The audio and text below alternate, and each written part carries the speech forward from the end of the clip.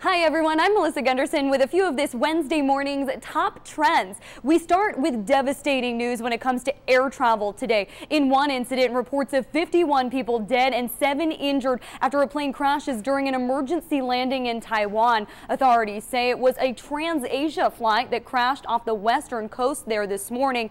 And in another incident, 2 Ukrainian military fighter jets were shot down this morning in the country's eastern region that are controlled by Russian-backed separatists. A defense ministry spokesperson said that each jet may have been carrying up to 2 crew members each. This is the first shoot down of a plane over eastern Ukraine since the Malaysia jetliner was taken down.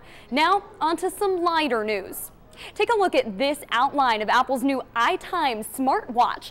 The patent was just approved this week, and the news has online users buzzing. People should expect the iTime watch to be compatible with computers, tablets, and smartphones, which means people should expect to be able to check their texts, emails, and basic weather reports right from their watch.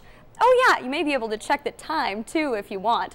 And of course we have time for one more trending topic right now. If you're a fan of the movie and book Fight Club, I've got some very exciting news for you. The book's author is back to writing for a sequel. This time though, he's writing a comic book series. When I posted the news onto my Facebook page earlier, people started quoting Fight Club, so it seems people here in the borderland are giving the news 2 thumbs up. And of course, if you have any comments on any of the topics that I mentioned here in this vlog or during my segment on the KFOX14 Morning News, just post a comment on Facebook, Twitter, or using Instagram with the hashtag KFOX14Social.